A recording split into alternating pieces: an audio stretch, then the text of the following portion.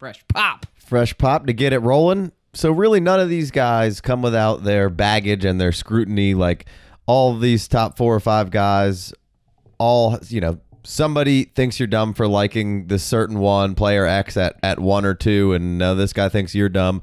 There's been so much fluctuation pre and post combine with people's opinions. Sure, and really just the whole time. It's quite draining. Right. So let's start off with one who's, takes a fair amount of scrutiny, especially if you don't like him.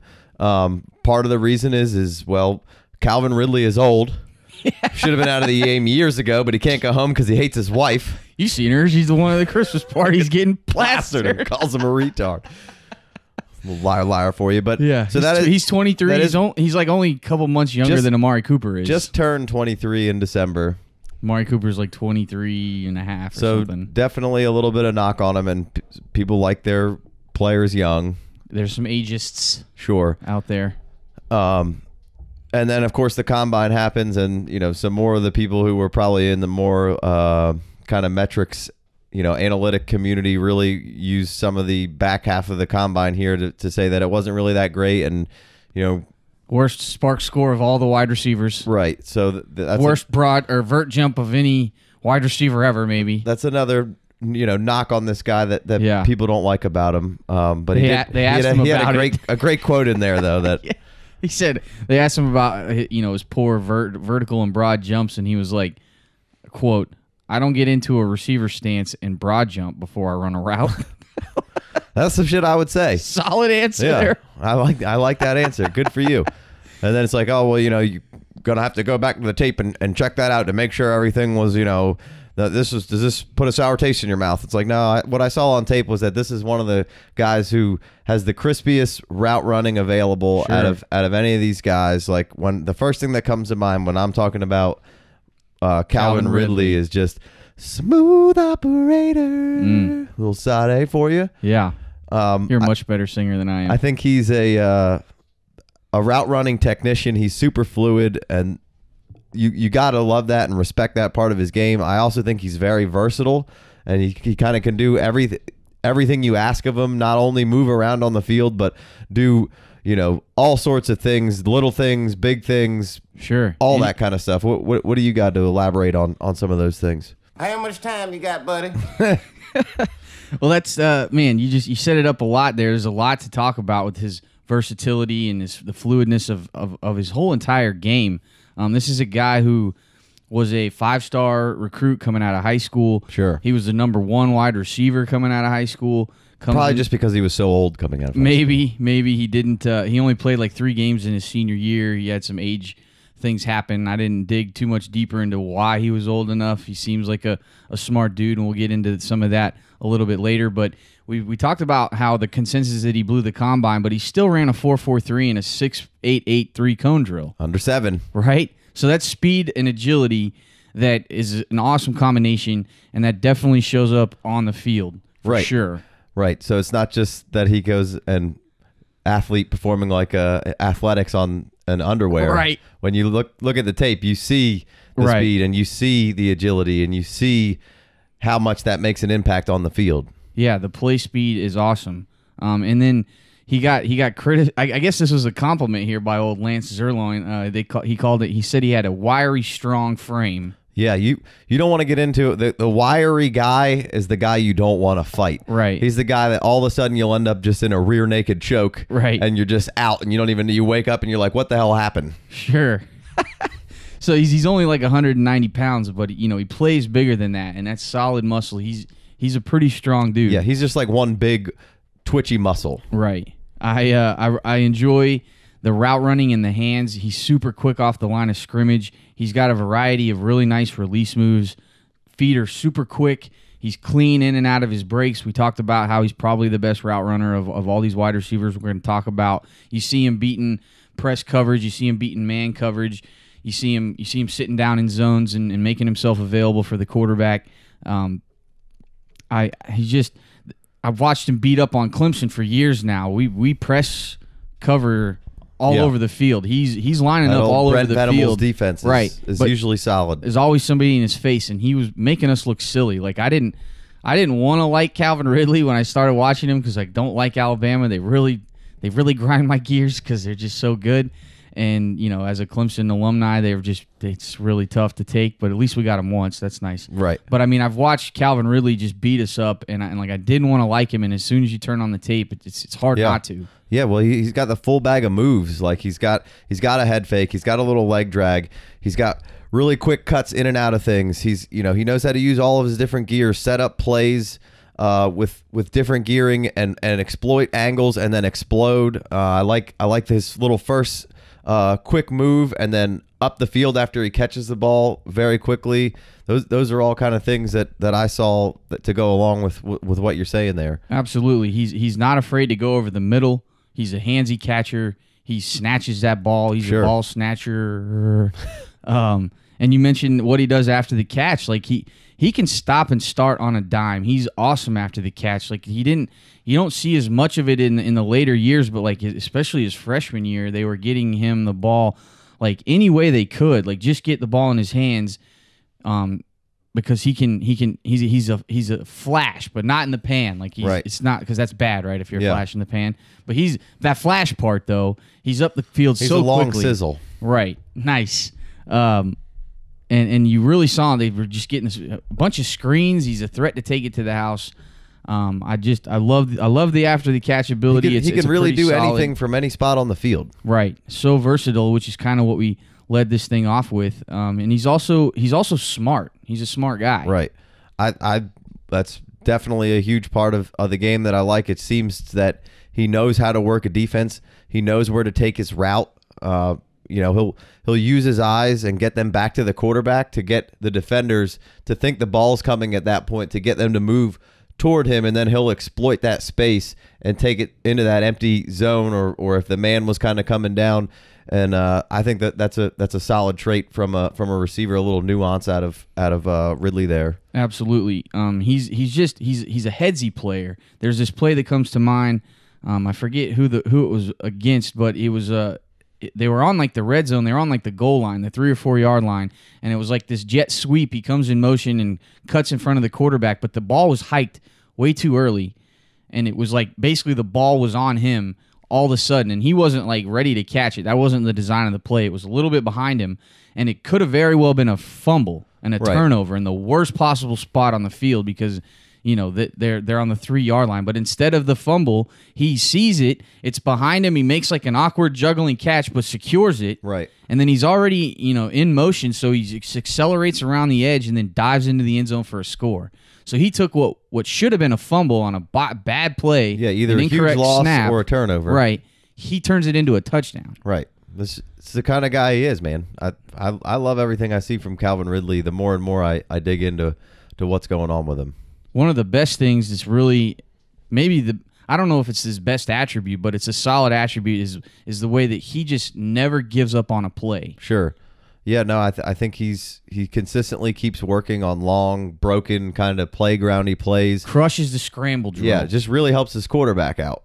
Yeah, I mean, he's going to come back to the ball super hard. He just keeps that play alive. Like that touchdown against Georgia in the national championship. Like that wasn't supposed to go to him. He was the first read on the play to the right. He's running this little slant, and the safety's there waiting for him, and so the quarterback takes his eyes off of him, runs the other way, and sees a running back kind of streaking the opposite direction in the end zone, and Ridley just runs the length of the freaking end zone to the other side and then jumps that route basically. Makes a hell of a grab. And catches a touchdown. I don't even think it was intended for him, but he's like, I'm not giving up on this play. I'm about to go make this play. Absolutely. And it's just awesome. And like the whole offense basically runs through this guy. Yeah, no, this is like when you look at what they were doing, like, and it's not a secret Alabama likes to run the ball. They do like to run the ball, and when you look at the stats this year, I mean, the attempts were way back with Jalen Hurts this year. It's also not a secret that Jalen Hurts isn't the best passer. But what you saw was, that Calvin Ridley's getting the ball. When you look at the rest of the receptions on the team, Calvin Ridley's up at 60-some, and the rest of the team... The next closest guy is at 17. It's the running back. Yeah, right. And all the other receivers are at like 14. All of them have 14 catches. Every coordinator and head coach out there knows that in a big situation in these games when they need something, that it's most likely going to Ridley. Like that's not something that they didn't just skip over and not know that wasn't part of the game plan. And this is what Alabama does. Like, Ridley's getting the ball. Like, this is one of the guys. Like, this is the team that's everybody's Super Bowl every year on the docket. This is when they say Alabama, and then this guy be the receiver that is the go-to guy. Right. Is just extremely. He's a gamer. Right. He's a solid gamer. He's a gamer. He's the best, one of the best players on the best team in the nation. And when they needed a play, they went to him time and time again. And he was delivering over and over again in the biggest spots when they needed him the most. Going up against, we mentioned him being probably the best route runner of all these dudes. Well, he was facing the toughest competition of all these wide receivers we're going to talk about. Just like we were talking, having the toughest competition, and all the coverage is getting rolled to his side, just to go along with what we were just saying. Right. Exactly. Like, you know that teams are looking at all those kind of numbers. They know what's going on.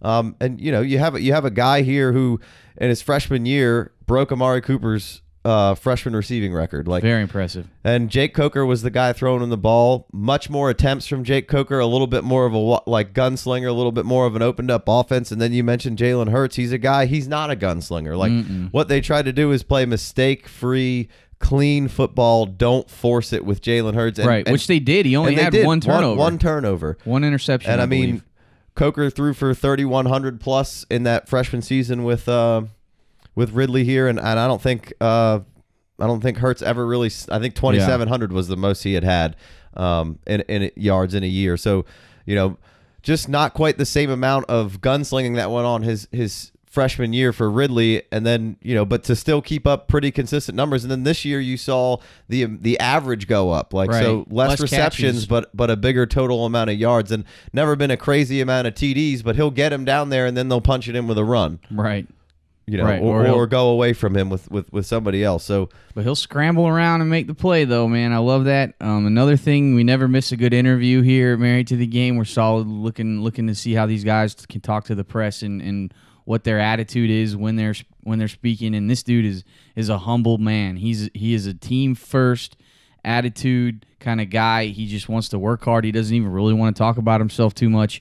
And then you see this on the field because he was asked to block a ton, right? And he's just blocking his ass off the whole game. He does his job, bides his time until finally his number's called to get the ball thrown his way. That kind of goes right into another thing that I let off with when he says he does, all the small things. I didn't know what to start with when you said he's versatile. I'm like, man, where do we even start here? This is one of the small things that is actually a big thing. Right. This dude's out there putting double moves on a wide receiver or on a defensive back to clear him out of the way when he knows it's a running play. He knows damn well the ball's not going to him. You rarely see a route ran at full speed with all the emphasis, like a normal-looking route when he knows it's a running play. He wants his team to succeed. Right. And he's taking his guy out of the play so that his guy can't make the tackle. Right. And every once in a while, his guy makes a tackle. But, I mean, when you've got a 4-to-1 rushing versus passing ratio, and you're asked to block that much, you're not going to win them all. But, I mean, I like that.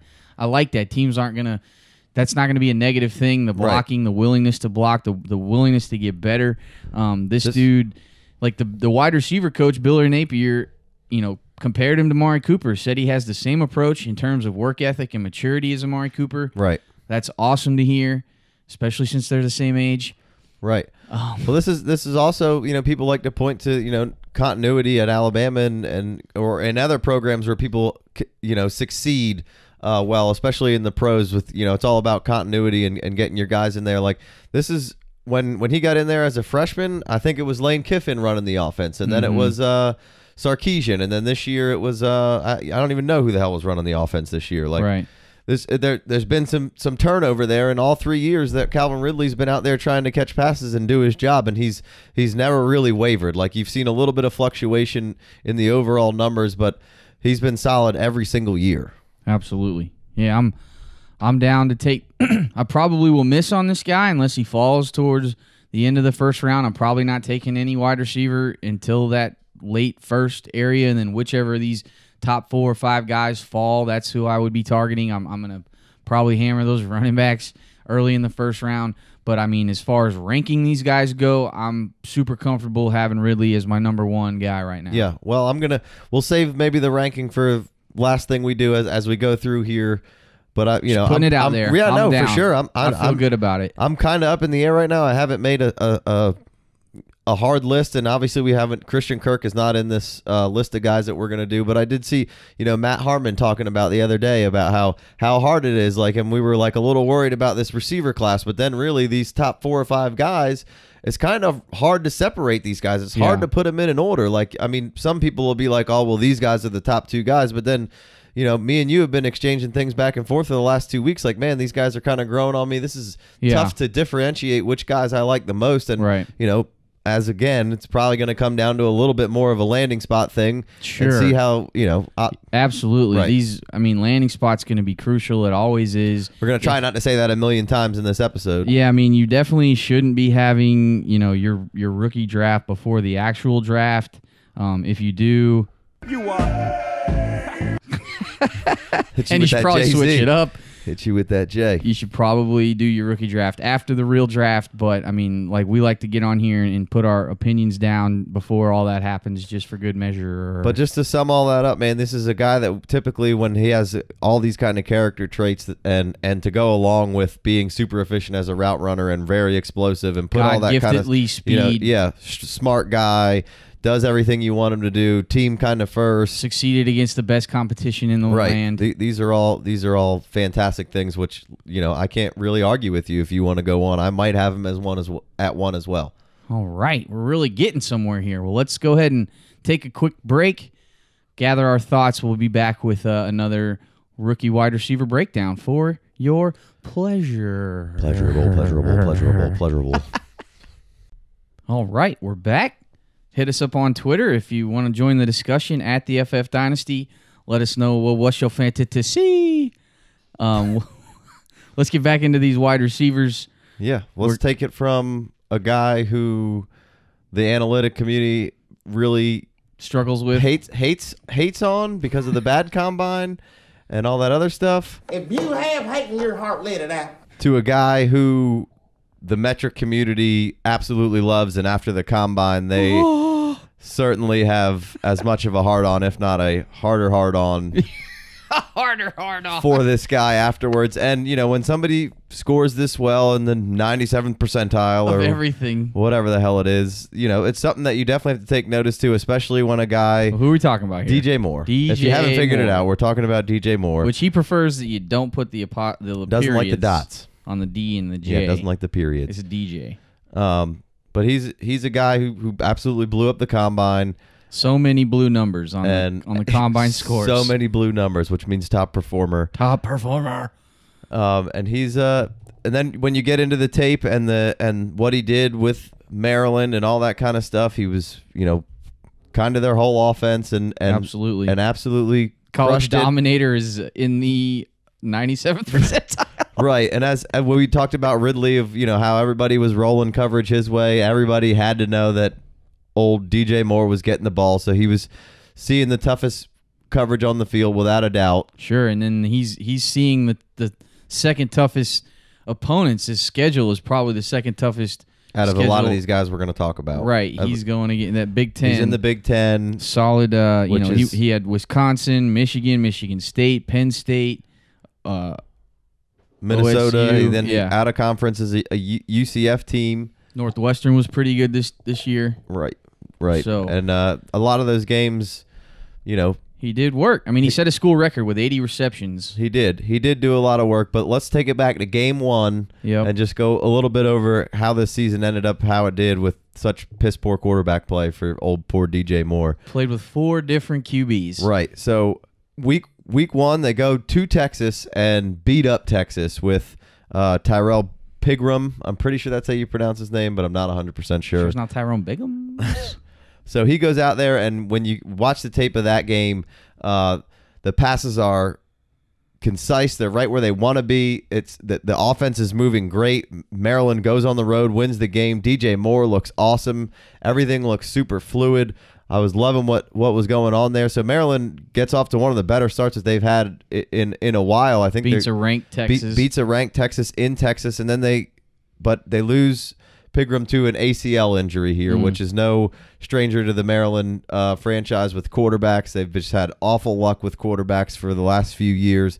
But then freshman Kasim Hill comes in, and he tears it up in the Townsend game, which, I mean, it's Townsend, but he tears it up and looks similar to what the first quarterback kind of game looks like. There's no indecision. It's decisive. He's getting the ball out quick to DJ Moore. DJ Moore looks super elite, and, you know, everything's going well for Maryland. And then early on in the next game, the UCF game, Hill tears his ACL, which is another huge bummer, and the wheels kind of fall off of Maryland as a team. And, you know, DJ Moore, like you said, still school record with 80 receptions and just had awful quarterback play. Right. So it's pretty impressive. Right. It's very impressive.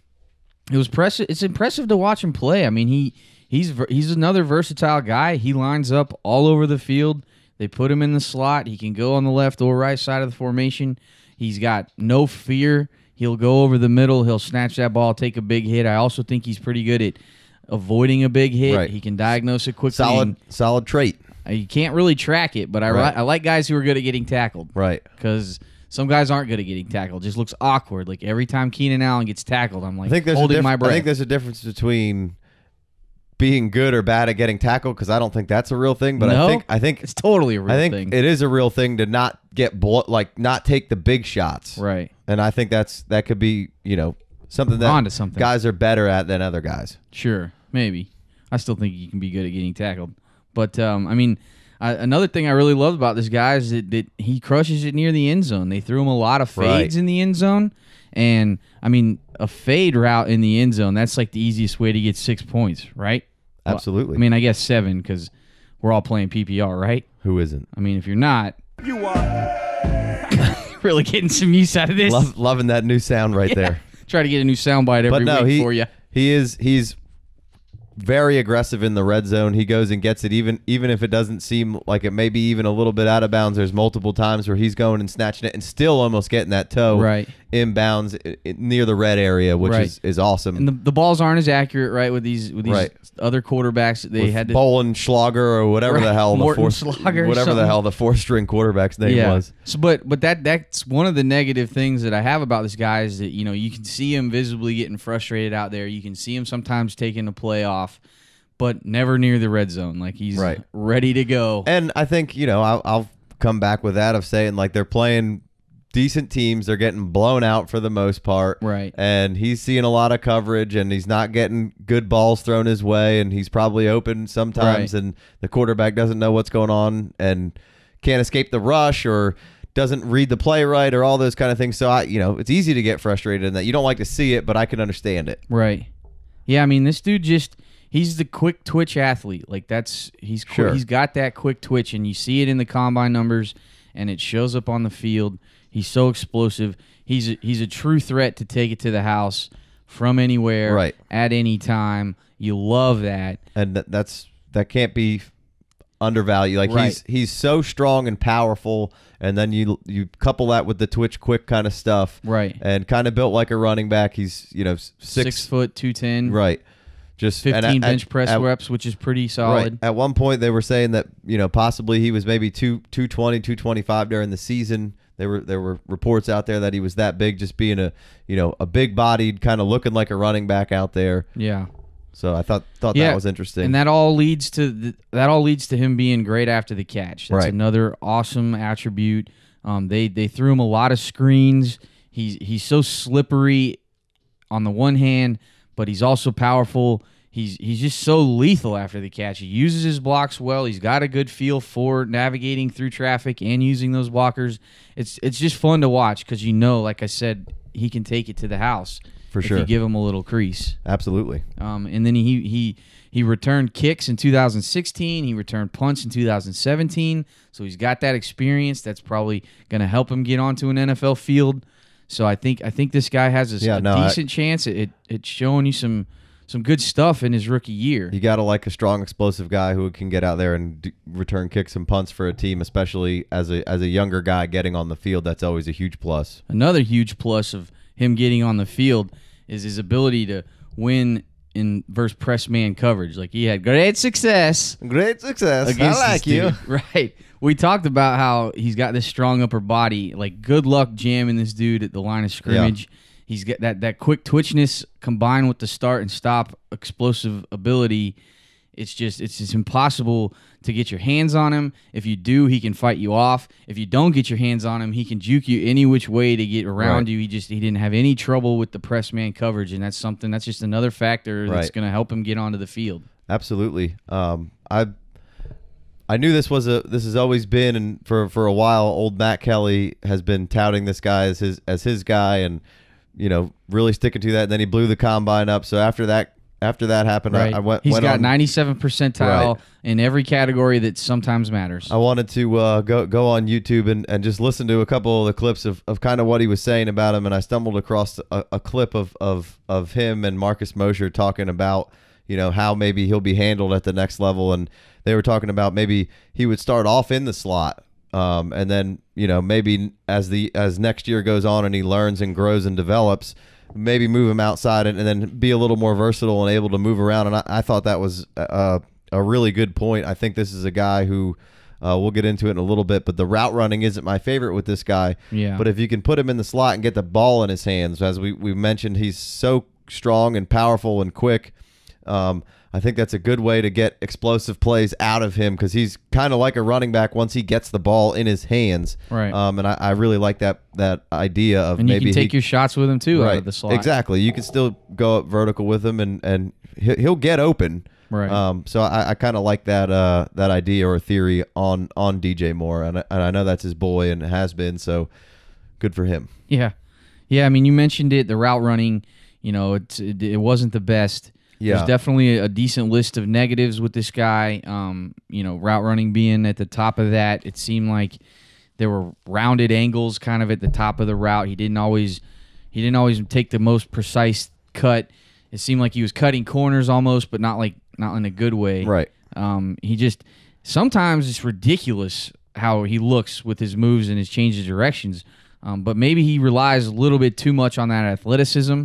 Sure. If he'd hone in the route running and use that quick twitch, change of direction, ability that he has with him, he'd be unstoppable. But he just hasn't quite put it all together. I think that's kind of where you're hoping that it will head. But that's where the potential is here. And then you couple that with the athletic ability, and it's off the charts. Again, I get why he's so high on people's boards, sure, because of the potential and the profile. Right, that going back to the slot thing, and that this is kind of why I don't disagree why he's one of the upper end guys, if not the top guy. I don't know if he's my top guy or not, but I think he is a guy, especially if a team did pick him up and maybe throw him in the slot, that he could be a guy and come out there and immediately produce for your fantasy team and give you good points. And like we've said multiple times, he can take it to the house. You just have to get the ball in his hands. You go to the house at any point. And I think coming from the slot is the best chance year one for him to get his legs under him and learn and develop and all that kind of stuff. But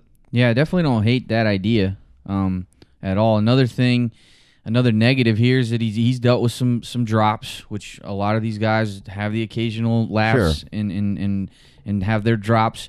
But I definitely don't think love any him. of these guys are Larry Fitzgerald, only logging like one college drop. That's true. Nobody's old Fitzy. But I don't love this dude in the contested catch arena. Sometimes he doesn't even go up and make a play on the ball. Now I understand that he dealt with this bad quarterback play, and then they were getting blown out in a fair amount of games. But you got to still put it out. You got to put that effort forth the whole time. And sometimes he's just taking plays off, and like you got to go up and try to catch the ball. If I see you not even trying, it's like, man, come on, man. Yeah, I mean, I don't love that either. But what I will go back to what we kind of touched on earlier about how getting beat up, right? Tough game, bad quarterback, all that kind of stuff. But you do see sometimes where he's awesome in the contested catch arena. So yeah, he can definitely make a wild play. I mean, he's an electric guy that can take it to the house from anywhere. He's got tons of potential. He's got a great smile. Right. He looks like a star. He looks like he can step into that role and handle that from a being a star wide receiver in the NFL. I don't think he's going to be on any of my teams. I think that he's going to go too high in a rookie draft for me. Right. I think he's going to go probably top 6, and I don't think I'm going to take any wide receivers that high.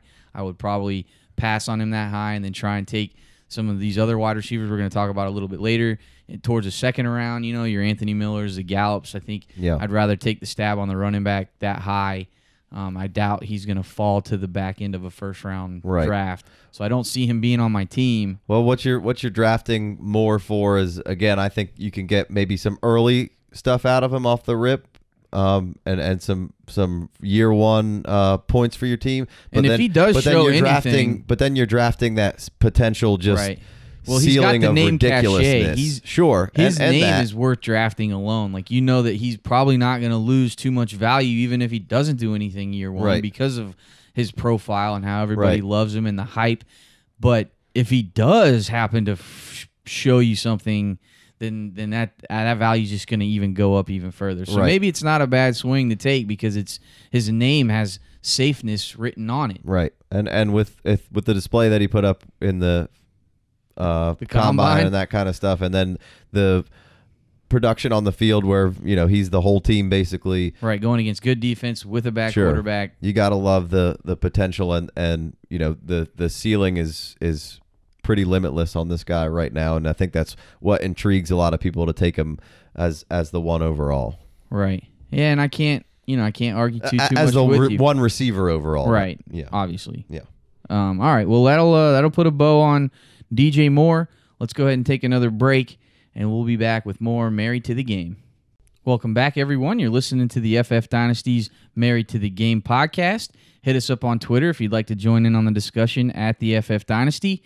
We're going to keep going with our rookie wide receiver breakdowns. We're going to get into a guy who's one of my favorite players to watch, and he was kind of at the top of my board for a while watching him play because he's so explosive down the field. We're going to get into a little James Washington. Yeah. Let's do it. What do you got on little James over there? Oh, I got all sorts of stuff. How much time you got? Right.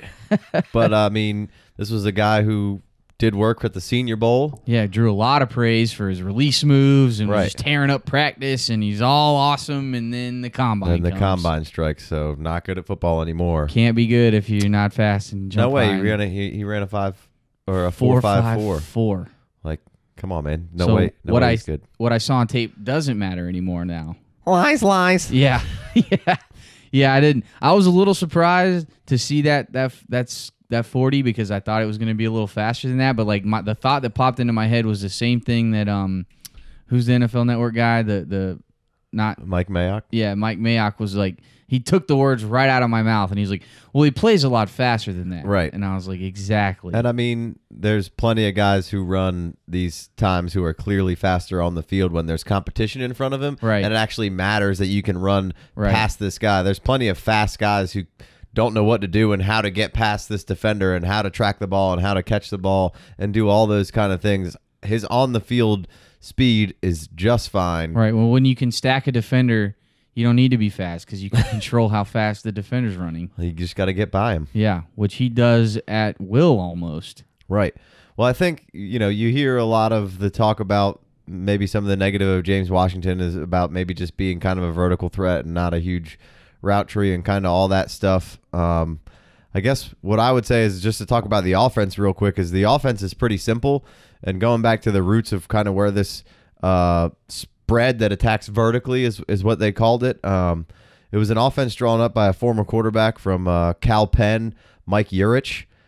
He's a former head coach at Shippensburg University. He drew up this offense while at Shippensburg. Terrible program, took it over.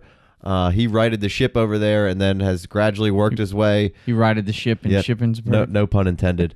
But he's worked his way to Stillwater, and now he's one of the hotter names in the offensive coaching kind of circuit. I think they have the West Virginia coach used to be at Oklahoma State, and good coaching genes. Yeah, they got a solid tree over there. They find good up and coming guys, and then they eventually lose them, but it's a good Browns back in the day. Good operation over there. But so going back to what he was doing at Shippensburg, I read an interview from a former quarterback at Shippensburg who was saying once he took over this offense, he got out there, he showed them exactly how he wanted to how he wanted it run, and it was so simple. And he took a caveman could do it. He took all the kind of guesswork out, showed them boys exactly how to do it, wide receivers, running back, offensive linemen, all that, and then he went on to say how everybody on Shippensburg just wanted to get out there and play because in this offense, everybody was kind of touching the ball. And that's kind of what goes on at Oklahoma here. Like, James Washington role is that field stretching vertical role. He can do other things, but this is what he's asked to do in this offense. Right. And he absolutely crushes it. He has what they call vertical push. Right. And he averages like over 20 yards a catch for the last 3 years. Right. And there's one of those years was like 19.6. There's plenty of other talent there at the running back position. You have Justice Hill. They have Marcel Atman, who also averaged around like 19 yards a catch, I believe. They have a slot receiver in Stoner. And the other guy's name is eluding me right now, but they have a bunch of good receivers, and they all do different things. Yeah. So it's an offense with everyone has a role. Washington right. They didn't do everything. That was his role. He did it, and he crushed it. What more do you want from him? Right. There's plenty of catches being had by everyone here in this offense. Right. Other people eating. It wasn't just him. He didn't have to do everything. Right, and he still did his thing. Over 1,000 yards for 3 years in a row. Right, and so this is just a guy who is probably the best part of his game is like just the greatness of a ball tracker that he is. That goes hand in hand with being a good vertical threat, which James Washington is one of the best. He's a center fielder, man. Right. When the ball's in the air, it's his ball. And he's always behind the defender. He's always behind the defender. And, they get tired of it, so they start cheating, and he plays through contact like a champion. Sure. You want to hold him. He's got you. You hand check him. He's going to beat you with that. He's a martial artist. He studied martial arts, so his handwork is phenomenal. He's an artist of the martials. Yeah. So this guy's kind of got everything you want in a vertical receiver. Like, you can see those the eyes when he's tracking a ball on a vertical route is just tremendous. Yeah, it's Sammy Watkins like. It's awesome. He's got those super late hands. He doesn't bring them up. He doesn't tip off the defender. Right. They're last minute hands. These are all good little parts and pieces and nuances of this guy's game that probably just get taken for granted because how good he is. Right. Not to mention the almost 33-inch length arms. Extremely long arms for how big he is. He can for how small. He's not small, but for his size, I guess is where I was going with that. Right. So he's 5'11", 213. He's 4 inches shorter than Cortland Sutton, and they have like about the same arm length. Right. He can scrape the blades of grass for sure. He knows absolutely what temperature that turf is when he's leaning over in that stance. That also plays into just being that great down the field receiver. He just comes up with so many balls you don't think he's going to come up with. Right. And whether he has to, adjust his route when the ball's in the air, he can fade towards the sideline. He can cut it in. Like he can catch it from anywhere, and he's not necessarily going up in the air and making a play, but he's getting behind the defender and coming up. It's like Marvin Jones, he's going to the ground and securing the catch and just coming up with these catches. Like how did he just get that? And that's like a 50-yard play. Like he can make your day in one play for sure. And again, he knows how to work his defender. Like he doesn't tip his hand to kind of what exactly he's doing. He'll do it in a multitude of different ways to not get the guy in any sort of a pattern of what he's doing. He'll kind of run straight at the guy and eat up that kind of cushion that you have to give him, and then he'll take you outside. Right. So that on his vertical route, eat up that cushion, turn you a little bit, and get you outside and get the defender's hips off balance, off kilter. I would say solid. Gets him turned around enough to take advantage of his lethal vertical speed, even though it didn't show up on the combines. On the combine, and then he's got good hands too at the top of the route. He's pretty good and subtle at pushing off and cheating, to give himself a little bit of that separation. He didn't get caught with it. We'll talk about this with Cortland Sutton. He got called for a fair amount of offensive pass interferences. Like James Washington was a little more subtle, but you got to be able to cheat. It's in martial arts, Bo. Right. And then to go along with that vertical prowess that he has, that hitch or the curl or comeback or whatever you want to call it is absolutely lethal. Oh, sure. You have to respect him. You have to give him the cushion, and just try not to get burned out there. He'll break you down real quick for a quick 12 yards without a problem. He gets knocked for the route running a little bit because it wasn't a super diverse route tree like we kind of talked about. That wasn't his role. Right. But I mean, you see the occasional deep slant. You see some screen passes, a 7-yard out here and there. The comeback route, as you just mentioned, but mostly just go down the field, Bubba. because that's what you're good at, Right. and that's what we need you to do. He was pretty much always on the right side of the formation. He didn't really move around too much. Same thing could be said for Juju Smith-Schuster. That didn't, turn That out didn't too bad inhibit for his him. Play at the next level. But you did see him go into the slot a little bit, which I think is maybe something that he could continue to work. Well, when that's kind of another discussion that people have with him is, maybe he should move to the slot, and then other people argue, well, that's not really his skill set. Like, I can't see how you can say this isn't his skill set. Like, Yeah, I mean, I feel he definitely like is not afraid to go over the middle. right. When you did see him go into the slot and make those moves, he was a strong hands catcher and great run after the catch. This is a guy who won time after time with the boundary working against him. If you could teach this guy to work out of the slot where he could go anywhere on the field and still take you vertically, like, I think that would be absolutely ridiculous. And now I don't think he should go in there full time. I don't think he should be just a straight up slot receiver. I think that would be stupid. I think he's great on the outside. He can obviously win on the outside, but I think it's something that you can mix in there. You can't tell me a guy with his kind of talent can't be taught to run routes out of the slot. And it, just like we said it again, he can run this. Like, I saw him have success running some shorter routes, Absolutely. inside, going over the middle, catching the ball and keeping it moving with his hands, catching the ball and keeping it moving through the middle of the field. Yeah, I mean, he gets knocked a little bit for those hands. I think that that's just going to happen from time to time. These guys are going to come up with some drops, but then he makes some ridiculous wild plays, and he will make a tough contested catch. He'll make a catch over the middle and not be fazed by the safety coming to make that hit. You mentioned a little bit his after the catch ability. He was knocked by our buddy Lance Zierlein for having one of his weaknesses was that he had a body type like a running back, which it's something about his hips not being able to be loose enough or something. Right. And which I don't know that you necessarily need the loosest of hips when you're crushing downfield plays, and the guys have to respect your. And that would be a little bit of a knock of why maybe that doesn't fit his skill set of moving into the slot, because you need to be able to sink those hips to change direction a little quicker. But to me, the body type of this running back, that's not necessarily. I don't find that as a knock. Like, I think it helped him with his after the catch ability. I mean, they were just trying to get the ball in his hands as much as they could. You see him take some end rounds, and you see him, they're just trying to get the ball in his hand, and he's aggressive. He can lower his shoulder and get you a couple extra yards. He can diagnose when the yak's about to be over with, and it's much like DJ Moore in that aspect of, like, he's built bigger and he's powerful. And absolutely, I like that. Like, yeah, he's one of my favorite players to watch. I really enjoy this kid, and I hope that he gets disrespected so that I can have a chance at getting him later in a draft. I don't know if he, depending on when your draft is and where he gets drafted, and if you get to see him in the preseason and he shows I think this guy could make a career playing outside and just running vertical routes if if that's what it was. But I think he can be a lot. I think he can be a lot more than that. I think he's a much better athlete and more versatile than that. I do believe that he can move. I think he can and should be moved around in the formation. He should come out of the slot. Like, he should come out of left and right sides. Like, I feel like he can do everything and still be a vertical attacker for your team. Right. Yeah. I mean, to sum up my final thoughts, like, this dude is just so explosive, and he's just the best deep ball tracker that I've seen in a while, and he just always comes up with these big plays downfield, and he can make your play. He can make your day in one play, and I love that ability. And then he's got the potential to grow that even more and work some of the more intermediate and short stuff.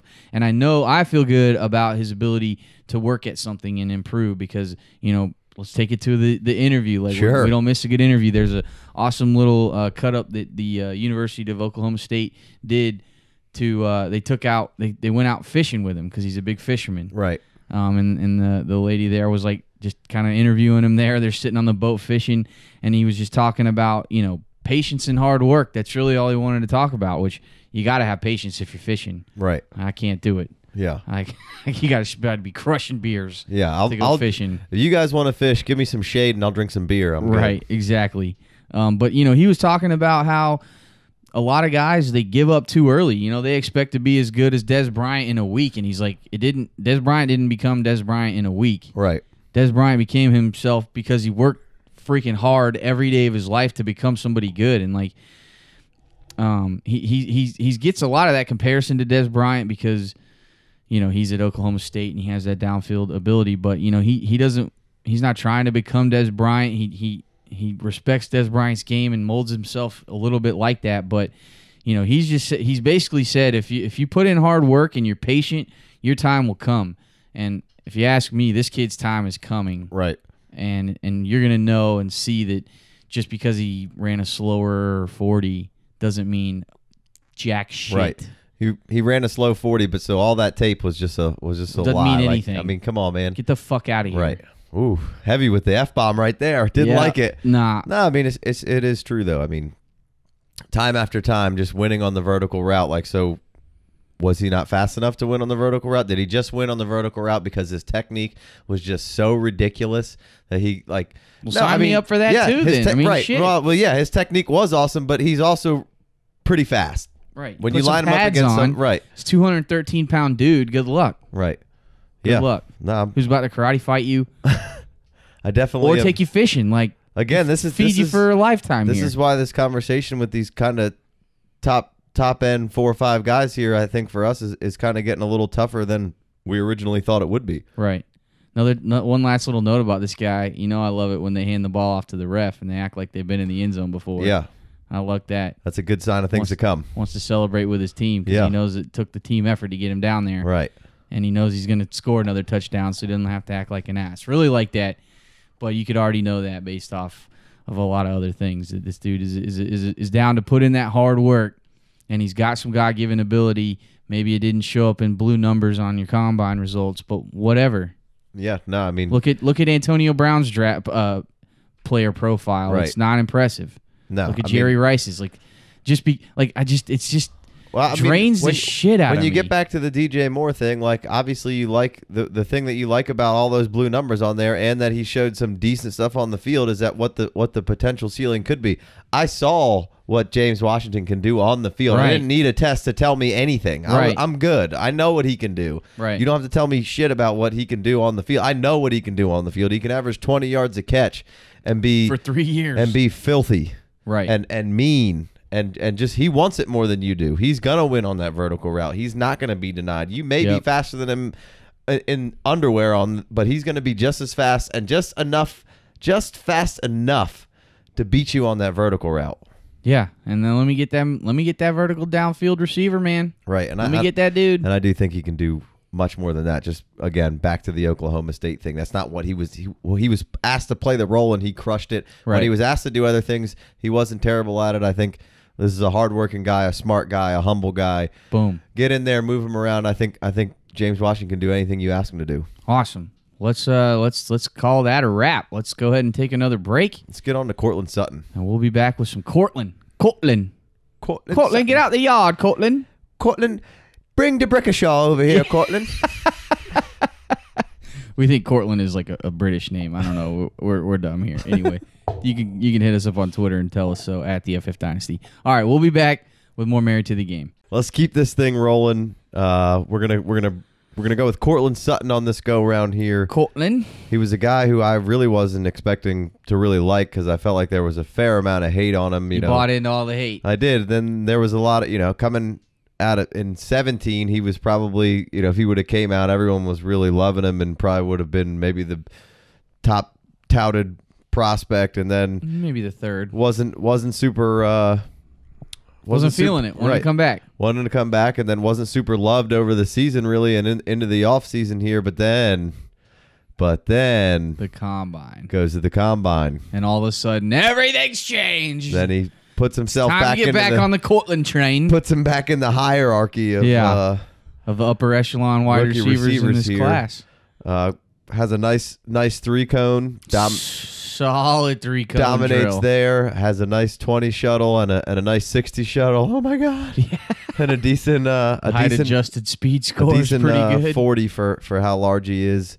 He's your kind of prototype receiver here at 6'3", 218. Solid size. So you gotta love all that kind of stuff, and of course, I mean, he did work on the agility stuff at the combine, so that means he's good. Good again. Yeah, I was a little surprised to see that 3-cone drill. just because, you see him, we'll get into some of the negatives of his game. You see him take some plays off here and there. He doesn't always use that 3-cone drill to fruition, but, I mean, he's got it, and you definitely do see it show up a fair amount. There's a lot of wow plays, a lot of big plays there in that SMU offense.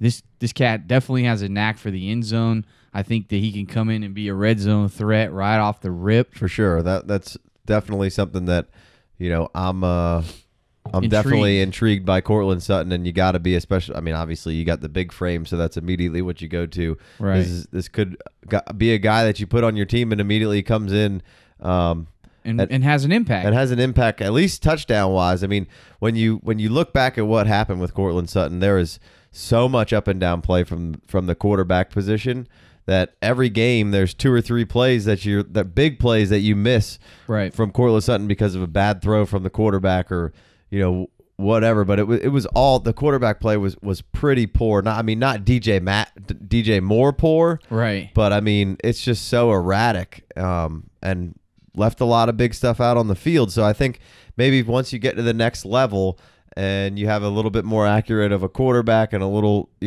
tighter system of what they want Cortland Sutton to do, I think you could immediately see an immediate impact from a guy like Cortland Sutton, which is why I was pretty drawn to him kind of off the rip when I got into the tape. I didn't think I was going to be, but I was.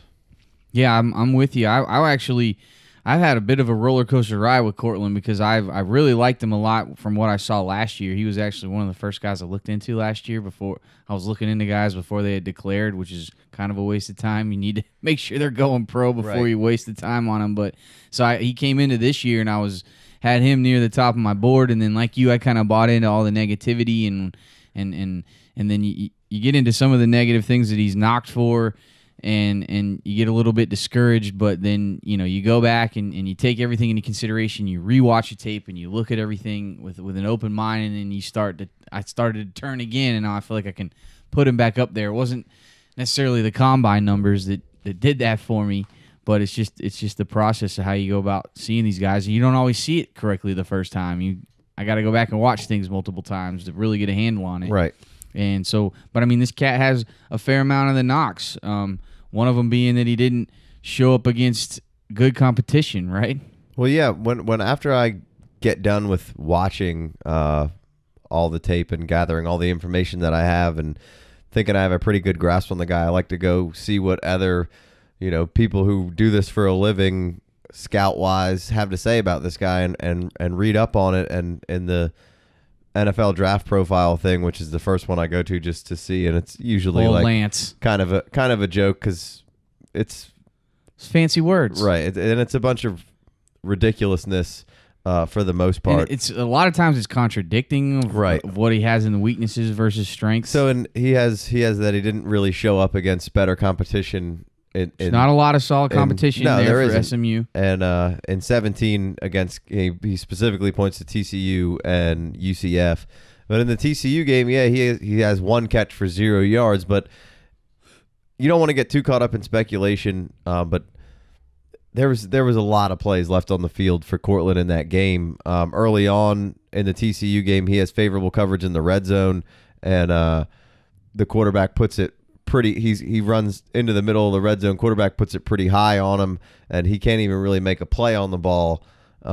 So he misses on there. It could have easily won the jump ball, had good position on the defender, and then that's kind of like it could have went either way there. And then there was just one where he just absolutely dominates his man, and it's 22-35 or something at the time in the third quarter, and he is wide open from 33 yards out, and the quarterback just overthrows him by like 10 yards. It would have been an easy touchdown, and maybe the tide turns in that game, and maybe then Cortland even has a couple of more grabs after that. So it's just, again, I don't want to get too caught up in speculation, but he comes out and says he basically got dominated by TCU when 2 years ago he beat TCU up. 2 years ago he absolutely crushed South Florida. So, I mean, I would kind of disagree with there, and there was, again, going back to the erratic quarterback play and misplays. I absolutely agree. I don't. I'm not going to knock him for a couple of games. And I mean, I know what you're talking about. He had that wide open touchdown, just 10 yards overthrown. What he's supposed to do? Awful ball. Right, and then you make that play, and then you got a different. You got a ball game on your hand, and maybe momentum shifts. Right, So. and then you can't just make that a bullet point in your negativity of your write-up. You know, Right. if there's a touchdown thrown in there. Let's see, what else does he get knocked for? It's the route running, Sure. or lack thereof. It seems like they throw the ball deep every single play. Right, and I mean you get in a hitch and a dig and a crosser here occasionally Right. from him, but you do see a The lot huge. of you do see a lot of deep shots from him. And the route running definitely isn't the greatest, and he can seem lackadaisical at times. Crushes Definitely, that back shoulder fade though. sure, and that's what you want to see out of a guy like that. But They definitely say- has room to grow at the next level for sure. I would agree. They knock him, say, he can drift sometimes at the top of his routes or light on his cuts. And, like, to me, that has to be an effort thing. Like you said, lackadaisical, because, I mean, sometimes he looks really great. And, like, Right. you have a 3-cone drill. It's a blue number, 6.57 seconds. Cutting shouldn't be an issue when you're that agile. So if you see if you see it not working out, I think it's the frustration thing creeping in. It's the lackadaisical. Well, I mean, yeah, and I mean, you could develop a little bit better technique and a little bit more in-depth route running and route tree and all that kind of stuff. But there's also, you go back to the erratic quarterback play of maybe you're not super thrilled about what's going on in every game, and then again maybe you're not being too challenged, and maybe the ball's not coming to you, or maybe you're not giving it your best effort on this route just because the level of competition that you're playing, you're kind of taking it for granted and just Right. kind of coasting through some stuff. right. No excuses, just kind of.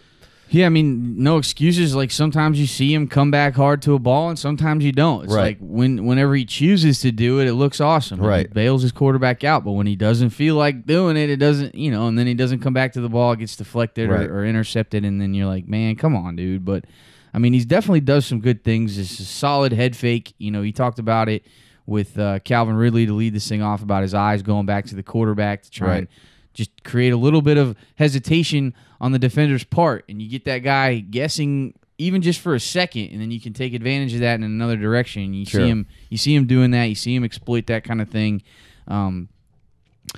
But he gets knocked for his hands for sure. He's got some. You see some bobbling. You see some drops. A little bit more so, I would say, than these other guys we're talking about. Matt Waldman ripped this guy apart for his hand tendencies.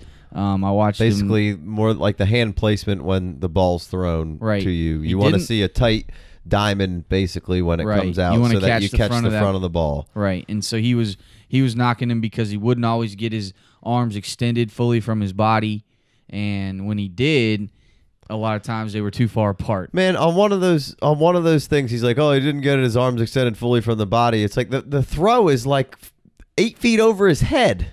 Like, put the ball in his chest.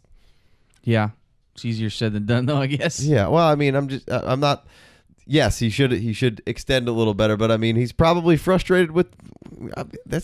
We talked about it with some of these other guys, and it's not an excuse. It's a correctable issue, though. Right, I believe so.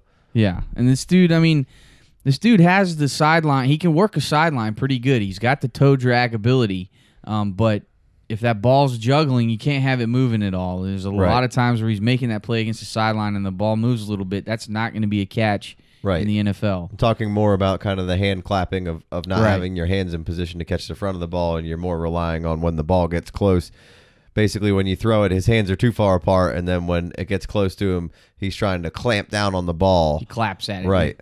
And it doesn't always work out for him, which, again, is a technique thing, and I think it's very fixable. And again, I think he catches a whole bunch of really tough catches. It's fair, yeah. I'm with you. I'm not that upset about it. Another hands issue that he has is sometimes he's too push-offy at the top of a route. You see him grab and you see him push and extend, and I know he's big and he's probably been touched and wrestled with all game, and you can get frustrated, and I'm with you. You got to be able to cheat, but this dude just seemed to be cheating way too much, and he got called for it. You can't, especially when you're a bigger guy like that. You can't get caught extending the arm fully. Like, it has to be a little lower. You can't get your hand up too high, and when you see that full arm extension, especially with a guy like Sutton who's that big, you're going to get flagged for it. You saw it with Mike Evans this year, a bigger bodied receiver.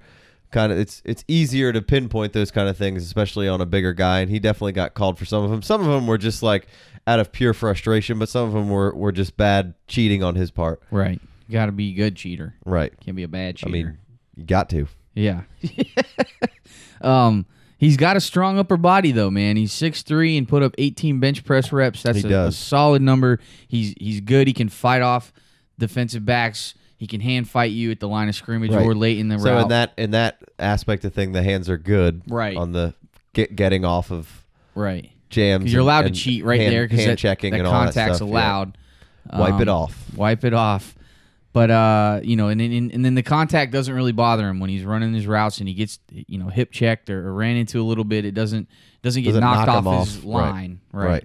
And to go kind of along with all that, I think he's a pretty solid blocker. He's very willing and able, for sure. and will finish. He'll finish. He'll play through the whistle, and he's a huge dude. So he doesn't. When you're that big, you're already a blocking specimen. When you're that big of a body. This dude, he's quick off the line of scrimmage, especially when he wants to be, and he played all over the field, including the slot. Right, which is you love to see the versatility there. One of my personal favorite things from him was I love the middle of the field work from him when you did see it on crossing routes and kind of the digs, all that kind of stuff. I thought it really showcased what he could be. He's kind of got that big body. He can go down the field. And that you can get the big-bodied vertical plays from him, but what you saw in the middle of the field from him really excited me. I thought there was, especially when he got a ball that he could catch in stride and keep moving.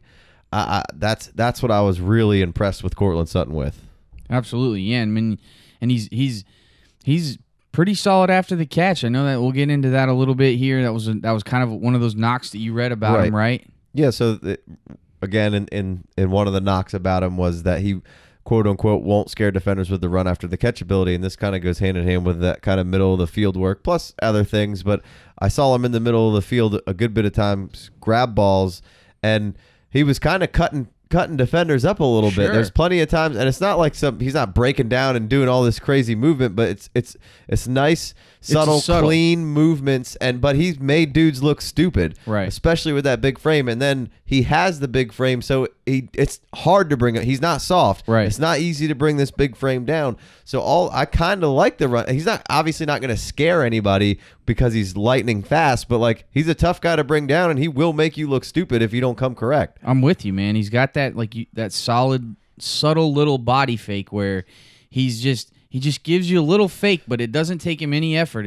He doesn't have to gear down. He doesn't have to slow down. He doesn't have to lose momentum. Keeps in stride, right? Get skinny, and that's just enough to get the defender just a little bit off balance. And then he's got solid speed, and he just keeps it moving. And like you said, he's a physical dude.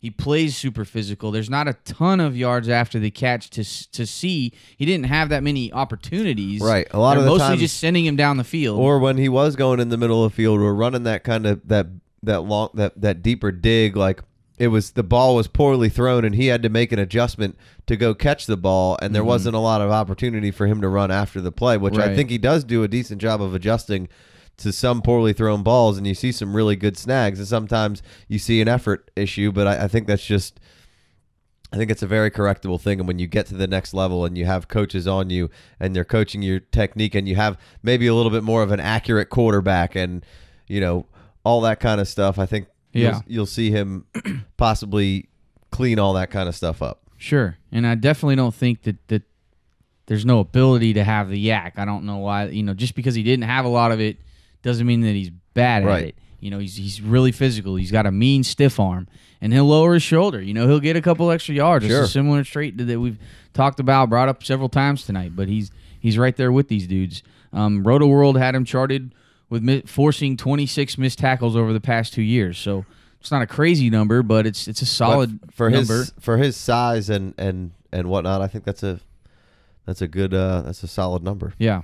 One anomaly, he had a medical redshirt freshman year. So he played like a couple games, and there's some information you can find out about those games he played, but I couldn't find what it was that he had to have a red shirt. It was a medical red shirt year. Right. Couldn't find out what that was, but he didn't really deal with any injuries going forward. He seems like a pretty healthy dude, so that's good to see. And then we'll get into a little bit, like, I read this thing about, they just asked him questions and stuff. He said he was all excited about Stranger Things 2. He definitely didn't shut that down. You weren't on the Stranger Things 2. No, I'm good. The cat's out of the bag. I know what's going on now. You got to watch it, man. I don't need to watch the second one. You get to find out more about 11, and then there's like a 12. Yeah, then there's a 7 and a 6. Odds are good, evens are bad. I'm good. The cat's out of the bag. I know what's going on now. I don't need it. Just end it with one season and go create a different show. Yeah. I liked it, man. It was good. Screw you. You got to give it a chance. I'm good. Oh, cat's out of the bag. Cat's out of the bag. Anyway, that has nothing to do with anything. I just thought it was relevant because you're all a hater of Stranger Things too. I'm good. One last note here on Cortland Sutton. He wasn't even recruited as a wide receiver. Yeah. Isn't that crazy? He came out of high school as a defensive player. Freaking safety. Sure. And the old coach, June Jones, was like, maybe you should play wide receiver. Yeah. Great choice. Great decision. Good call. Overruled. Well, and I mean, to be a 6'3", 218-pound safety is... It's Cam Chancellor right there, right? Right. It's not too many of those dudes at that size playing that position, but 6'3", 218 wide receiver. So in drafting this guy, you're going to get an immediate red zone threat. He plays great in the red zone. I don't have the touchdown numbers in front of me, but they're pretty solid every year at SMU. Left a lot on the field too with the bad quarterback play. Did leave a lot on the field, and he's a guy that I'm actually would be pretty excited to get on my team. And judging by your room and how people like him, he could very well fall pretty far down the first round. Sure, and be a decent frame. And I'd be all over taking this dude late in the first round. A decent prospect to scoop up and put on your team. Yeah, once those big running backs are gone and Rojo's gone and Carrion's gone, and I think Carrion will be hanging around for you. Hey, Carrion will be hanging around? Yeah. Well, if Carrion's there. Much longer than Sutton's hanging around. Yeah. Well, then I probably got to go Carrion then. Yeah, well, that's something you're going to have to call on draft day. I know. You got to feel it in your plums. I think I would rather take Sutton, and I'll just roll the dice on, I'll probably be able to get Carrion in the next round. All right. I don't know why Carrion gets so disrespected. He even had a good combine, so. Well, depends. I bet on it's back up. But the combine, I bet that moved him back up. I don't think so. I haven't seen him anywhere except for the bottom of the first to middle second. All right. Well, let's move on from Cortland. Let's take a quick break. We'll be back in with a little bit more rookie wide receiver talk, getting it in for your pleasure. Welcome back in, everyone. You're listening to the FF Dynasty's Married to the Game. We're breaking down rookie wide receivers for your pleasure. If you'd like to join in the discussion, hit us up on Twitter at the FF Dynasty. If you feel so inclined, we'd love to hear from you. We're gonna get into a little Anthony Miller. He's one of my favorite players to watch. Sure. He did not participate in the combine, so we're gonna have to rely on good old film for this one. What a bummer, man! But he did. He had a fractured foot in the bowl game. Kept him out of the Senior Bowl. His pro day is like April 7th. I don't know if he's gonna be full speed ahead for that or not, but that'll be something to tune into since he didn't run at all or do any of the drills or any of the stuff at the combine. So just gonna have to go based off what we saw on tape, which I really enjoyed pretty much the whole thing. Yeah, I mean the first thing that stands out to you is just the consistency of what he did. No. You could knock the competition a little bit if you want, but each year in 16 played 13 games, 95 receptions, 1,400 yards, average 15 a play, and 14 touchdowns. Then this year he comes back and pretty much does the same damn thing: 96 catches, 1,400 yards, 15 yards per catch, and then adds 4 more touchdowns with 18. So strong, just consistent in crushing the competition that he was facing. And that's all he can really do. This guy's a walk-on, didn't get recruited, had to come and earn everything on the field. He's just got the mentality of working hard for everything, always on the grind, nothing taken for granted. Chip on his shoulder. And then all that kind of just shows on the field, you know? Absolutely, man. This dude plays all over the field. He's a pretty solid route runner. We'll get into a little bit of that here in a minute. I like his ability to dive and make the play, make the catch versus just trying to run under it. and he's got those late hands that we've been talking about with a lot of these dudes. He waits till the last second. Defender. I really like that. I mean, everything just seems tight, compact, and quick, man. I love the game speed. He looks fast out there. I expect him to put up good numbers in a combine situation, but you know, it's not fast all the time. He varies his game speed. He will delay and he will give you hesitation, and he does his best to like keep you off balance and then exploit that. Right. Well, you mentioned that he played all over. He did. I think at the next level he might mostly be kind of in the slot here, but given his experience and the diversity at the college level, I think it could open up the possibilities at the next level, which could possibly give kind of the right OC just something a whole bunch of variety, a chess piece that could be good. But I think he'll primarily be operating out of the slot. But I think he's a really fun and exciting player to watch. How you hand this guy the ball, and good luck bringing him down. He kind of did everything for this team. Every time they needed a big play, he was their guy. The offense kind of ran through him. Memphis kind of lost their offensive coordinator to Notre Dame, Chip Long. You hardly saw any decline in what was going on. In fact, he improved. Now, Daryl Dickey took over, but Mike Norvell, who is the head coach, pretty much calls the plays, and they kind of have like more of like an overseer at the offensive coordinator position. And then the kind of style that they run is the tons of RPOs. Basically, the coach was kind of saying in an interview that I read that they run a lot of the same plays out of basically just different formations, and will highlight like a different player coming out of those different formations. So they call it, a pro style with spread tendencies. And they said, they could give us a speeding ticket this year for how fast we're going to run our offense. And that's kind of their MO and what they want to do. I will say, watching kind of Riley Ferguson, we've been talking a lot of bad quarterback play, and he's got some mediocre stuff on his resume too, but he's fun to watch. He's elusive. He could get away from you, and he's got a really strong arm. He can kind of make the throw from anywhere on the field, which helps Anthony Miller get to that 96 catch threshold there. And I had a lot of fun actually watching Ferguson play. Yeah, I agree, man. He was slinging it. 96 catches is a shit ton of catches in college for 1 year. And just the back-to-back consistency is love that. What you're looking for. Wasn't a fluke. Wasn't a flash in the pan. He came up and backed it up. Really enjoy that. This dude has a various, display. He's got a various release moves off the line of scrimmage. The UCLA game comes to mind. He had those dudes on skates the whole time, game. Which I know they were like the 122nd ranked defense in the nation, which is poor to quite poor. But he tweeted out before the game how this is the walk-ons versus the five-star recruits, and then came out there and he put it on him and just beat them boys. Right, 9 catches, 185 yards, 2 touchdowns. You love to see your dude eat against a bad defense, but he had these boys on skates the whole game.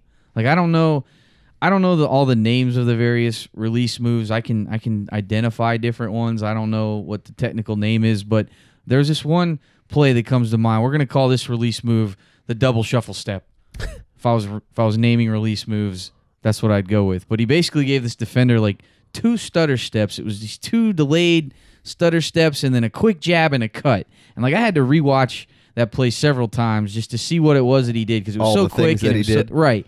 And then, like, this defender had no clue which way this cat was going. Right. Like, it was over. He could have jabbed and cut anytime he wanted to, but he set him up, and then it was basically a post route. The ball was thrown a little bit behind him. He adjusts to the ball, catches it behind his body, immediately breaks a tackle, and then he's off to the races. And I can't remember if he scored on that play, but I know it was a big hitter, and it was awesome to see. It was so many things. I know you hate to put it all in one play, but man, when he broke that tackle by making that catch, and then he's basically streaking through the quad to the gymnasium at that point. That showcased a lot of his abilities in one play. How do you think KFC's still open?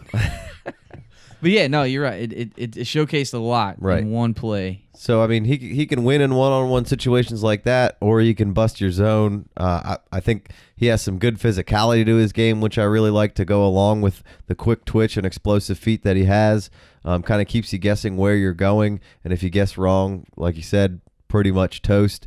He really knows how to use his body, and will jab and lean to get a defender to open up. Wicked jab step. And just exploit you. Yeah, I don't know if it's like sunken hips or if it's the threat of the change of direction or whatever it is, but he just seems to always have cornerbacks off balance and out of position there, get their hips out of position, and you can exploit them any which way you want. Right, and he dominates in the downfield stuff with those kind of moves, and then he'll beat you with the little bubble screen, pick the way through your defense. He's got good field vision, quickness, balance to kind of go along with all that stuff. He's tough, man. I love his comeback to the ball. He's never taken plays off. He comes back hard to help bail his quarterback out. If you did want to knock him for something, I guess you could criticize the hands. On occasion, you see some concentration drops. Sure. You see a fair amount of body catches. But for the most part, he comes down with the ball, which is like the main thing. I know you can knock a body catch for sure, but he comes down with the ball.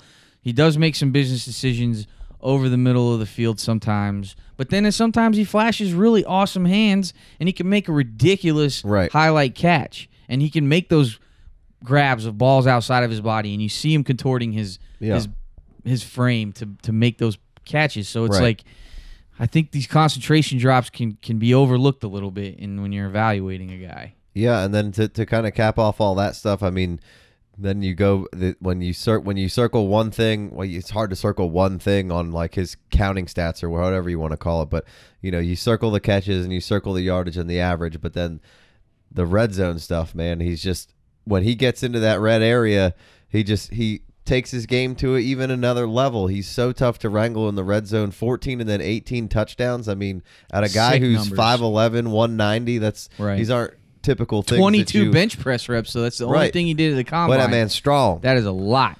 There's not typical things that you see out of a guy like this. He knows how to get open. He knows how to win in situations, and when the field gets condensed, he's even better, which is not normal. Absolutely.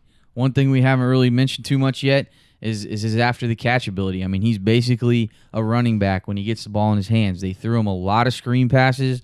They gave him some end arounds. They just wanted to get the ball in this dude's hands any way they can. He's great in the open field. He knows when there's not much he knows when there's no more yak to be had, and then he decides to lower his shoulder and fall forward for a few extra yards. Like, I love that awareness and the ability to diagnose a situation quickly and then cut your losses and get just a little bit more. Yeah, no, and he's good at getting tackled and avoiding those hits. Right. No, and you don't, gets you don't a couple see him extra get blown yards up a ton, and he'll squeeze out a couple more little yards falling forward. I liked what I saw from him in blocking. He'll get after it. He'll block you through the whistle.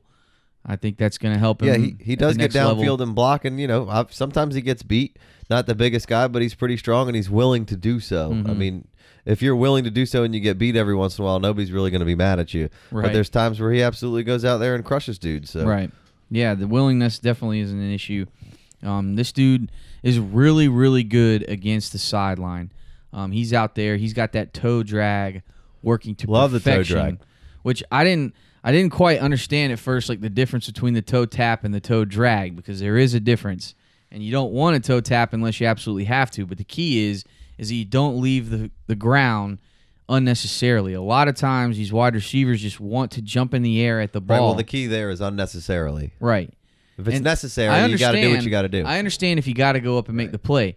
But when you leave your feet, you're leaving yourself susceptible to taking a big hit, and you're also leaving yourself open to being pushed out of bounds and not being able to get those feet down. Right. So there was this play that I watched, Matt Waldman break down of him getting pushed out of bounds as he's coming back to the ball against the sideline, but he starts his toe drag like a yard and a half early and lets his body lean out of bounds towards the ball, and he makes a catch as the guy is pushing him in the back.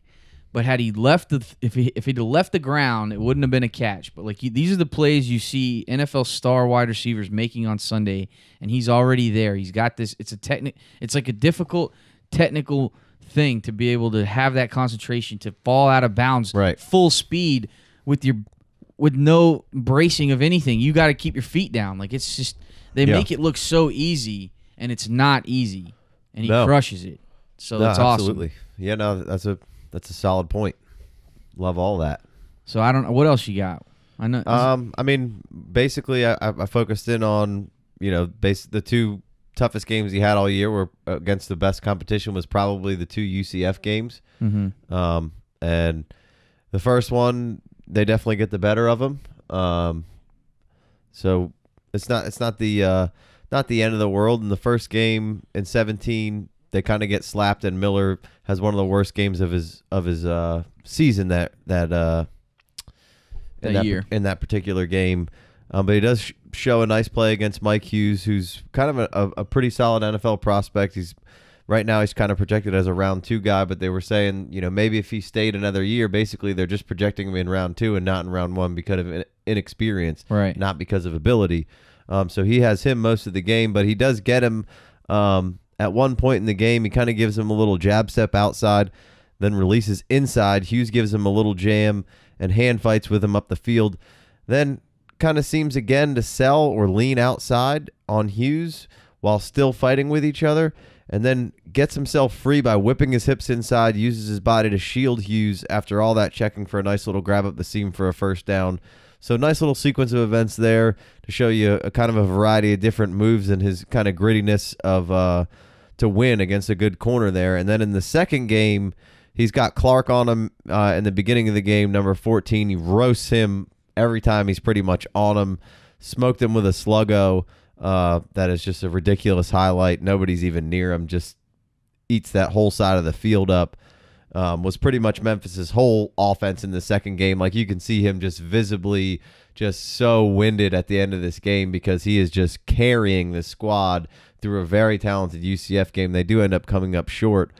But Miller gets one-on-one with Hughes in the red zone in a big moment and just scorches him for the TD. Kind of sets up inside, plants his feet, takes off outside towards the pylon, gets a position on Hughes, who now kind of doesn't really have the time to turn around because he's already been beaten. So he can't really play the ball because he's kind of already playing catch up. So Miller uses his hands to check Hughes, who's kind of now running at him, and just kind of stifle him kind of where he's at there, and then goes up and snags the ball on a nice little fade route, I guess you could call it here, and it's a huge TD with 4 minutes left against a top-notch corner here, and just shows you again that he could beat and compete with some of the better guys in the league, or at least in college football. Like, right. Mike, UCF obviously isn't the greatest team ever, but I mean, you could make a case that they maybe should have got a chance to play, in the college football playoffs here. They beat Auburn, and Hughes is a really solid player. Gotta like that, yeah. That's awesome. There's not too many negative qualities about this guy, man. Like, really, the only one in my book is that he's 23, which I wish I was 23. I do wish I was 23 as well. I mean, same age as Calvin Ridley. He is a little old. I think he'll be 24 by the time the season starts. Yeah. Maybe a little older than Calvin. Yeah, 24 in October. So it's a little bit of a knock, and we'll probably knock him down a couple spots maybe. Right. But again, you said it to lead this thing off way back from all of our rambling before this of how you'd be interested in being kind of maybe middle second, early first, or early second. Middle second, late second.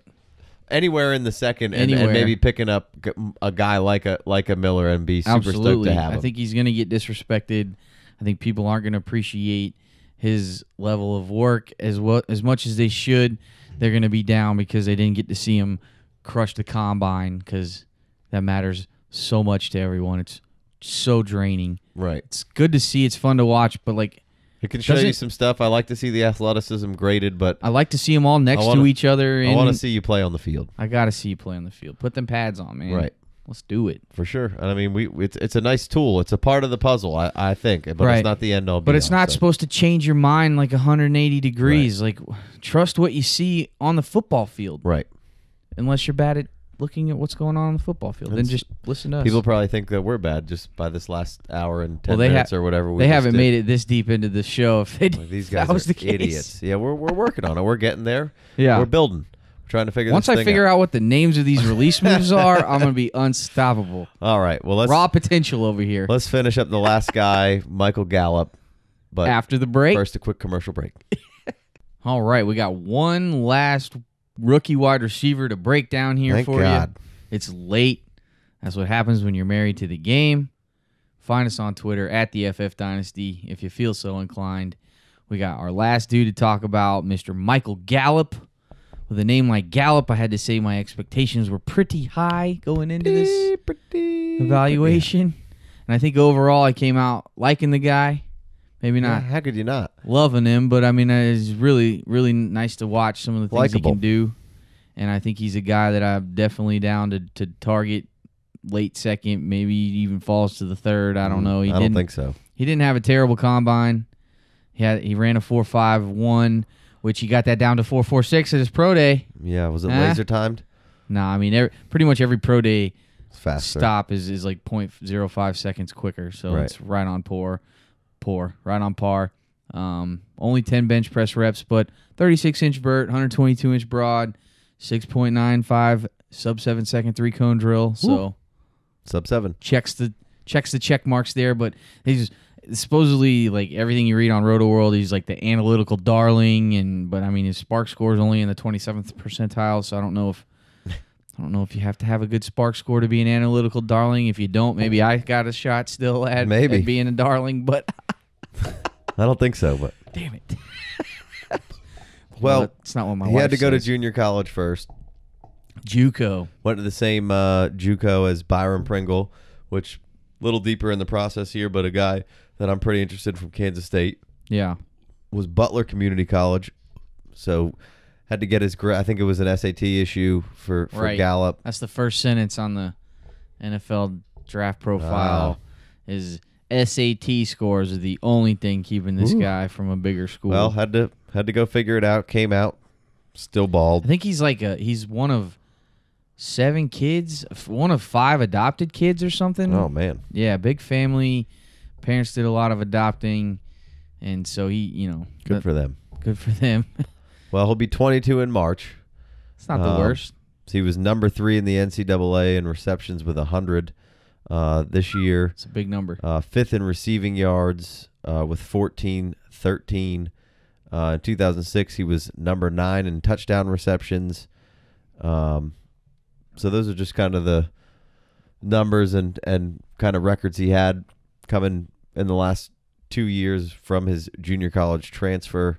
I don't think this guy really is a number 1, but I think he's going to be a really solid piece to an offense.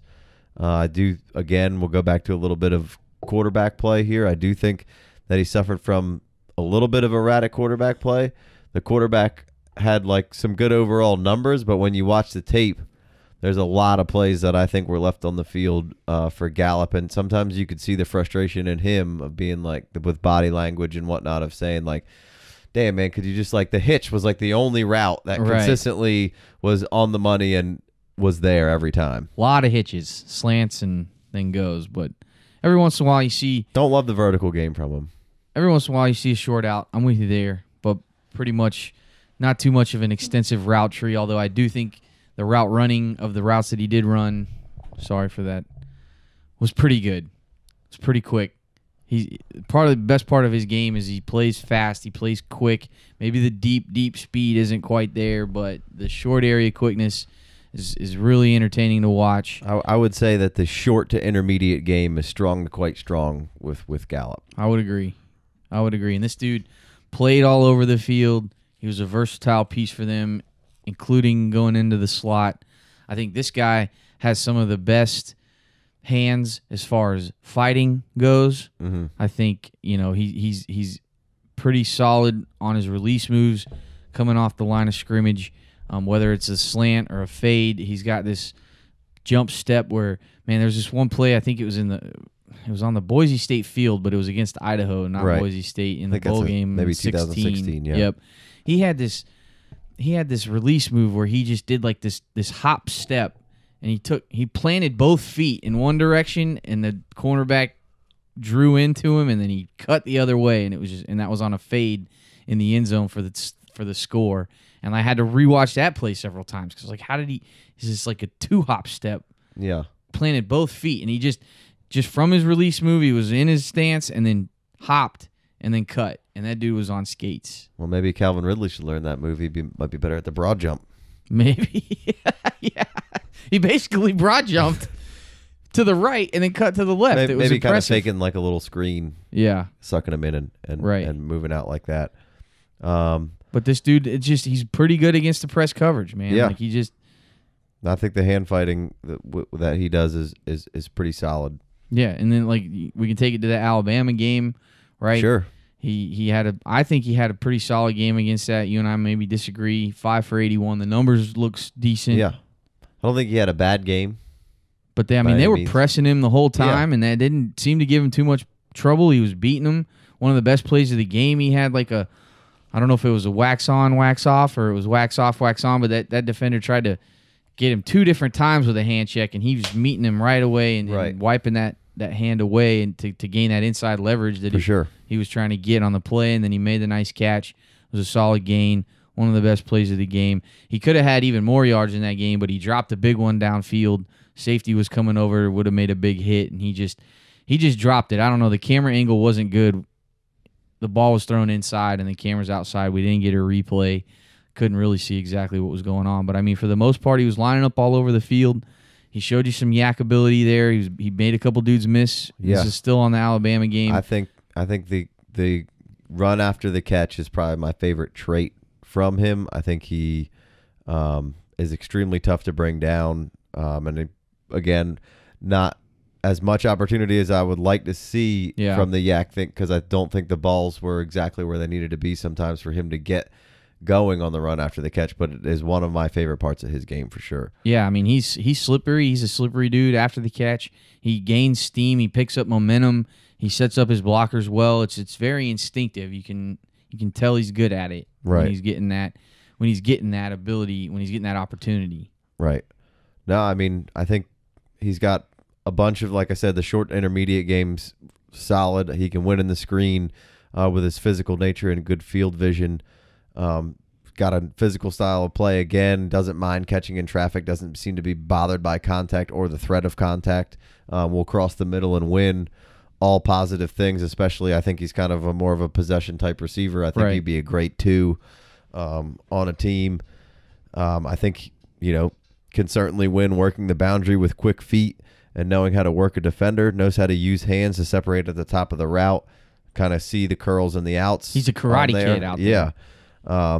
And then kind of when all that hand checking takes place, trying to prevent the wide receiver from making his move, he consistently wipes off defenders' hands and jabs him inside on those shoulder pads to create more space at the top of his break, which is fantastic. Which again leads me to I like the 2 kind of possession role for this guy, because he just knows how to operate in shorter, tighter spaces and gain separation for himself. Knows how to keep defenders guessing with what route he's running. Doesn't just run a route one way. He has multiple ways of kind of showing the defenders of, how he's going to do something. He might have shown him a route kind of doing the post one way the first time, and then the next time it kind of looks a little different. One example is he kind of, I don't remember, I didn't note the game here, but he kind of worked up field like he was running a post and leaned kind of hard inside to hold the safety who was kind of occupying kind of the middle of the field there, holds him with like a little lean and a pivot inside, and then rips off that other foot and breaks it outside and has a beautiful catch wide open over the top of the flat corner. Touchdown. And no, this is just a first down. Okay. But he held the safety in check, and held the safety where he needed him to be, and was able to get over top of the flat corner with a little out basically instead of the post there, which I thought was a really good play by him. Knows how to get the defenders to turn their hips and exploit them. He'll show a defender one thing, take his first step outside, and then like he's going straight up the field, and then we'll get the defender to make his moves and turn his hips and then jump back inside for an easy completion, and can do the same thing kind of vice versa, working inside and then going outside. So just got a whole bunch of different moves and hand fighting things to gain separation, can move the chains for you. I think he can be a guy who can score touchdowns for your team. And then I think he shows an ability to work a zone. Saw examples many times where he switched up his route a little bit, to show the defenders one thing and get them to hold their zone, and then kind of kept it moving to that free space on the field for an easy completion. All things. He's just he's just got a whole bunch of good traits. Yeah. I don't think he's like really like an elite player, but I think he does a whole bunch of things really well. All those things really, add up. Really decent. He's not great Right. at any one thing, I don't think, but I think he's consistent across the board. He knows how to win. He knows how to do his job. Right. So he seems smart. He seems like he's got little nuanced changes and subtleties to kind of what he's doing out there to keep you guessing, which can help make up for lack of supreme athletic ability. But I mean, I think this dude's got great start and stop ability, which is that, I think he can change direction as good as he needs to be able to do that with. And then you combine that with the hand checking and the route nuances, then that leads to catches, man. I'm just trying to get some catches here. I think he's pretty fast off the line of scrimmage, although he's knocked for being pigeon-toed. Yeah. So his front foot when is he comes up to the line, he's bow-legged, a little cocked. Right.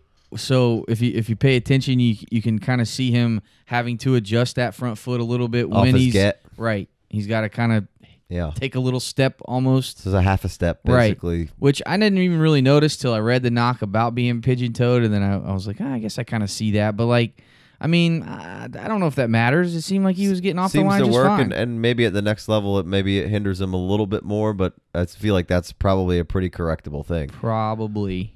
A couple knocks on him, like maybe sometimes he should lay out for the ball. Yeah, and I think sometimes maybe he doesn't want to. Right. Like that's fair. Just because he's...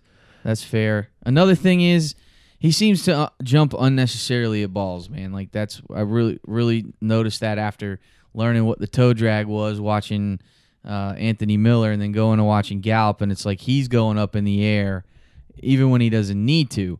And you see him take a couple big hits because of that, and then that leaves him susceptible to being pushed out of bounds on the sideline. So I think that's a correctable thing, but it was evident once you realize it that he does that a lot. But I mean, overall, I think this dude possesses the skills to succeed at the next level, and I'm down to put him on my team because I think he's going to fall a little bit. All right, get us out of here. Let's go home. Let's do it. Hit us up on Twitter at the FF Dynasty. We have our own individual handles. You can find Casey at IMC Myers. You can find me at Jay Wayne's World. If you didn't notice, Big Co kind of dipped out. He was here for the intro, and then he had to he had a dinner to go to, and so he had dipped. to go. Started a little late. But if you listen to the show, you know he's not the biggest rookie wide receiver lover, so this is a good one for him to skip out on, I guess. But if you enjoyed anything about the show, please go on iTunes. Give us a 5-star review. You just got to click the 5 stars. Don't even have to write anything. Definitely hit subscribe. Find us on iTunes, Google Play, Podbean, Stitcher, TuneIn Radio, iHeart Radio. Please and thank you. Go on YouTube, hit subscribe. We're cutting up these shows and giving you a more granular search for your pleasure. So go check that out. Hit subscribe, please, and thank you again. Man, it's late. I'm rambling on, and we just need to get out of here. But that's what happens when you're married to the game. Oh, you're dropping that terribleness 2 times in a podcast. Married to